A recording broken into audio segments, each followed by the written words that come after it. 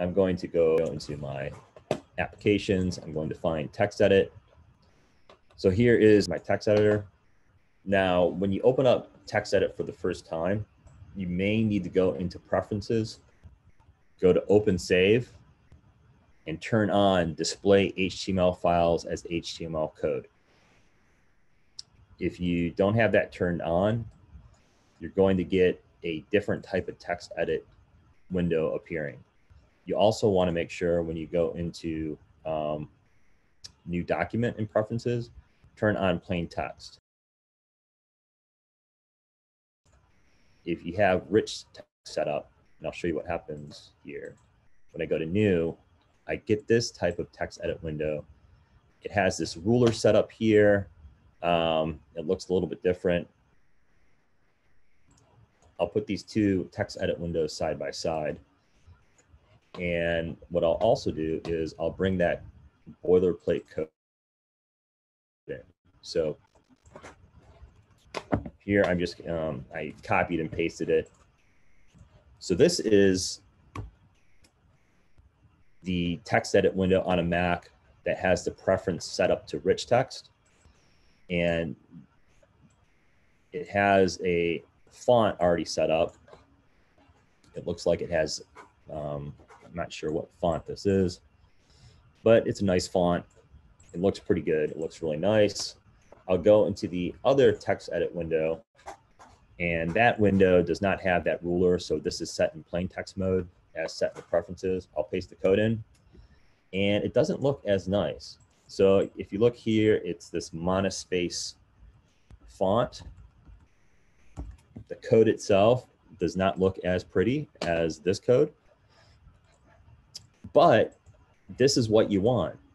So you don't want all of this extra formatting on the font for the code, and I'll show you why. So I'm going to save both of these, and then I'm going to open these up in a web browser so you can see the difference. And the difference is due to the fact that this window here, Untitled 3, the preference was set to rich text, and Open Save, I did not have Display HTML turned on, and in this window, Untitled 2, if I go into the preference, the difference is HTML as files was turned on when I created the file, and when I created the document, I had plain text set up.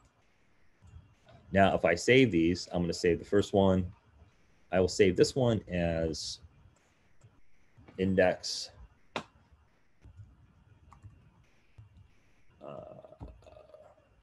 Let's call it index rich text. A note on saving your files for this class, your web pages. When you save a web page for the first time, always call it index.html, index.html. Here in the file format, I'm going to pick HTML.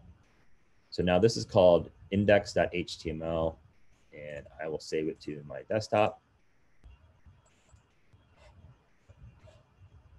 And this page here, doc type HTML. Let's see, I will save this as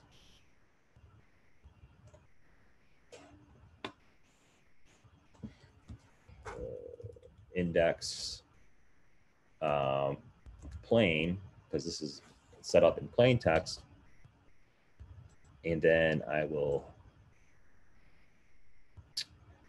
here for the extension, I would just make sure I use HTML as the extension. And I will also save this to the desktop. So now what I'm going to do is I'm going to open up my web browser, and we're going to look at both of these. So here in Chrome, I'm just going to do a command or a control O for open. First, let's look at the rich text web page. I'm going to open that. And you see here, it just basically took what I had and took the code and displayed it as a web page. So this is what we don't want. So the problem here is the text editor is saving this as rich text, and the rich text contains code that's added to this to just display what I have in that rich text window for the text editor. If I open up the other file, the index plain.html, it says hello, and that's exactly what I want, because now if you look inside this window here, where I had the plain text set up, that p tag down below has the word hello in it. So this is what we want. So for any reason, if you see the code appearing in the browser window, when you open it, that means you're using a rich text document, and you have to make sure it's a plain text document. So the text editor on a Mac, and it's also the same way on a Windows machine, it has all these added features.